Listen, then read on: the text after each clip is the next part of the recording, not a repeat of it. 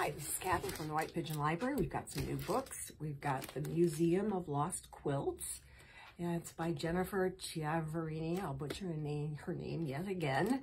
It's number 22 in the Elm Creek Quilt series, about a retreat for quilters that was started, I think, in Waterville, Maine. And in this one of the youngest founding members of the Quilt Society has been working on her master's at the University of Chicago, and she has come back for a summer. She's working on her thesis. She's had to have the deadline extended, so she's kind of concerned about it, but she gets sort of distracted by trying to put together an historical quilt show.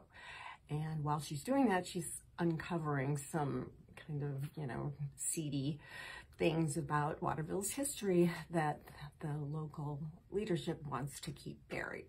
So if you like the series, it's number 22. We've got Mania by Lionel Shrier. This sounds kind of interesting. It's life in a past, an alternate past, years 2011. And the mental parity movement has gained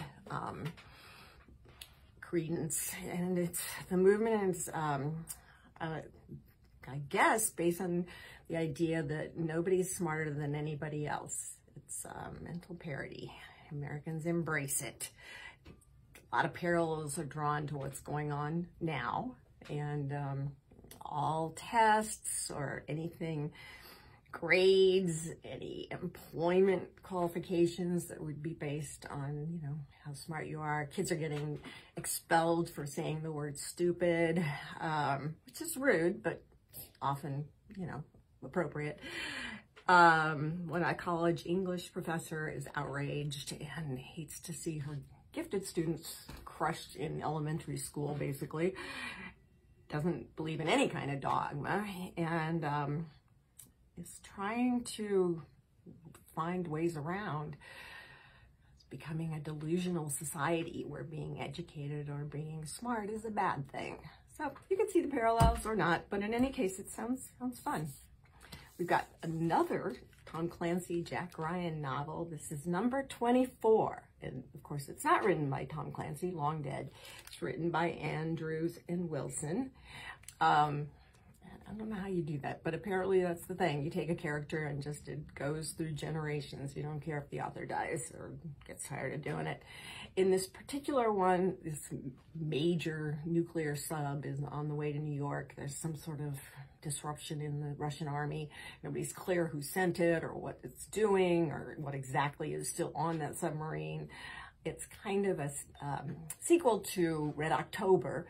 And back then, Jack Ryan was a CIA analyst, and he resolved that happily. Now he's president of the United States, and hopefully he'll resolve it again.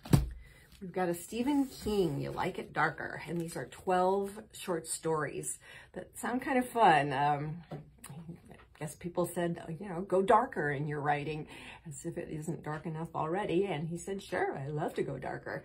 So these are 12 short stories. One is a sequel to Cujo called Rattlesnakes. Ick.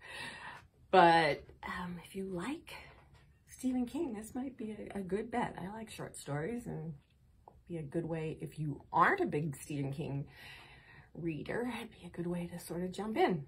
In any case, that's what we've got. We'll have more next week. Thanks.